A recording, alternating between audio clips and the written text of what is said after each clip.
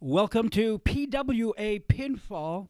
I'm Jason Orde with Pat Kelly, owner and promoter of the Professional Wrestling Alliance, a promotion taking place this afternoon and evening here in the Deville, Vacaville, California, the Deville Theatre. I'm sorry, Pat, how are you today?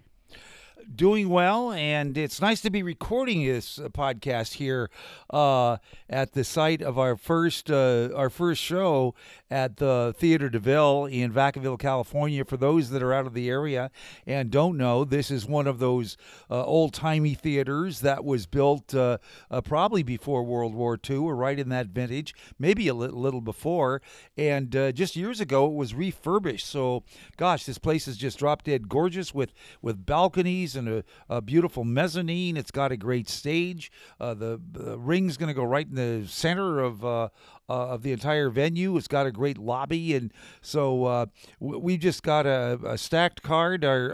My business partner and our booker and director of wrestling operations, Gabe Jimenez, has put together just an awesome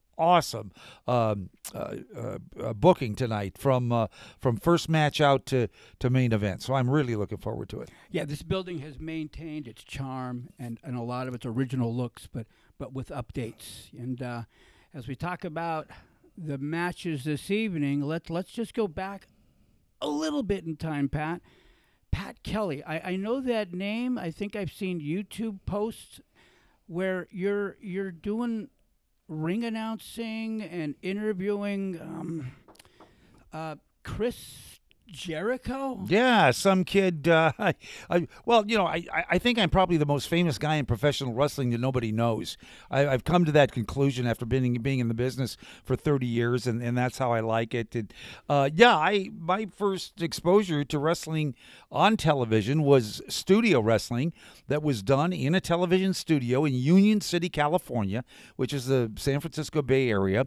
It was called Bay Area Wrestling. A gentleman by the name of Woody Farmer, who was running a wrestling school at the time. And to give you a timeline, this was probably about 1987 or so. And I'd been in the business, brought in as a ring announcer. I'd been in for a couple of years and met Woody, and he recruited me to be on this show.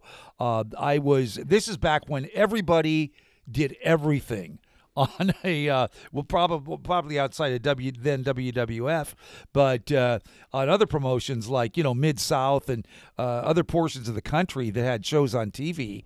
Ours was no exception in that you wore several hats if you worked on a show like that. So consequently, I was the ring announcer, I was the commentator at ringside, and I conducted the interviews. And the show you're referring to came about, I guess, a year in to that show. We were on the old Sports Channel Pacific, which is now NBC Sports Bay Area. It was Comcast Sports over the years. And we were in about 18 Western states. And there was this young kid that was coming. I knew he had come out of Canada.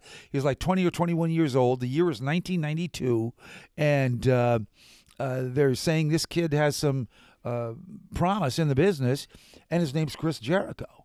And I said, okay, great. And I'd already worked with a lot of people that had moved on to WWF, and guys like Ray Stevens had brought me into the business. Worked with Pepper Gomez, Fabulous Moolah, Mae Young. So I remember being in a locker room, and we were getting ready, and I wore a tuxedo on that show. And as you said, this video is still on YouTube. I wore a tuxedo on that show. So I'm getting in gimmick in my tuxedo, and this long-haired blonde kid walks in and comes up and says, "Excuse me, Mr. Kelly." Yes, and I'm Chris Jericho. I'm on the card tonight. And that was and Chris and I really haven't kept up in contact over the years, but yeah, Chris Jericho's first television match that he wrestled was on that show, and did a good job too. It was great. That is good stuff, Pat. So you begin as a ring announcer and on-air personality, and I believe your background is radio broadcasting as well. But through the years, you've assisted numerous other, I mean, literally an alphabet soup of promotions from WCs to numerous other promotions. What made you? Was it always your dream to run your own promotion? Oh, to start start PWA. Yes and no. I was associated with a television show in the Pacific Northwest that went off the air, ceased to be on the air, as shows do, and everything's fine. So there really wasn't anything more for me to do with that promotion on that show, and that's really the only place I was working in professional wrestling at the time in the business. And this is November of 2018, and so I said, well, I'm going to go back home. I live in a little town called Lodi, California, which is south of the capital of Sacramento, about an hour. And I go, I'm going to go back home and rest and kind of see what I want to do in the business. So I'm making phone calls, and people are saying, oh, yeah, you should call so-and-so, or they might be looking for somebody, or, I actually, Jason, for the first time in my life, I never made those calls. Really? Yeah, it wasn't that I was too proud to. It wasn't that I didn't want to work for those promotions that were suggested that I talked to, but there was something inside of me that just didn't make me follow through and make those calls. And then I thought of something that I've told people for a long time in this business, that if you don't like the way you're being used, or you don't like the place you're currently working, you have three choices. You can quit. The second choice is shut up and do as you're told. And the third choice is to start your own company and do what you want. And so I'm not saying I do exactly as I want, because I have a great booker and business partner in Gabe Jimenez, and I love the guy to death, and he's got all my faith in this business, and he's a dear friend as well. But that's the path that I thought I would take. I go, that's next for me, and I had the wherewithal to do it. I have financially, I could start a company. So here we are today as we record this in Vacaville, California, getting ready tonight for the showdown at the Deville. Yeah, now it's just about you brought us, gosh, almost 30 years through time here, Pat, and it was a nice trip through memory lane. But we are here today at the Theatre Deville. We are on the fourth floor, looking down over the beautiful downtown metropolis of the quaint little city of Vacaville.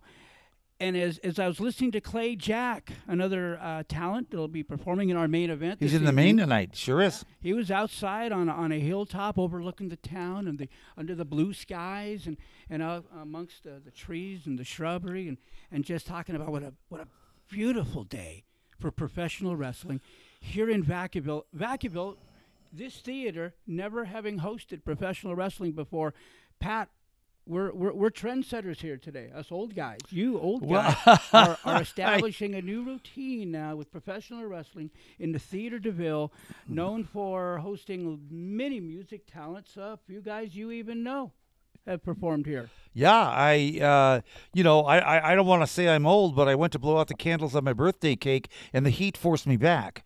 But our ring announcer's in the corner of this room, Lena Gonzalez, laughing at me right now. In fact, it was funny because I was in the rock and roll business for a while. I toured with rock bands as a young man in my early 20s, and then had a career in radio and television, of course, professional wrestling. And I don't know what drew me to this. Maybe there's a higher power that did, but I'm looking back over the years, and I see where a dearly departed friend of mine that died a couple of months ago of cancer, Eddie Money, he actually played this theater about 3 years ago. And I go, there is, some people call that a God shot. I don't know.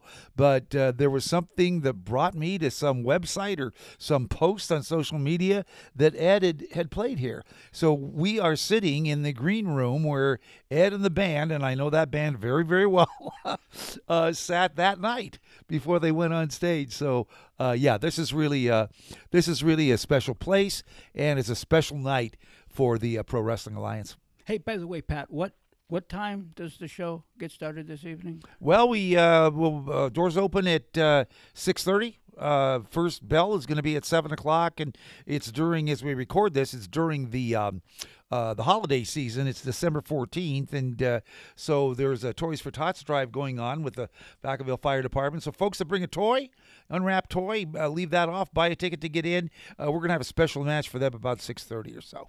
That is great. Yeah, that so is looking great, forward Pat. to it. Super. Well, hey, this is Jason Orde with CEO and owner of the PWA, and this has been an edition of PWA Pinfall. Thanks for giving us a few minutes of your time, Pat, and the listeners, and we'll send it back. Thank you.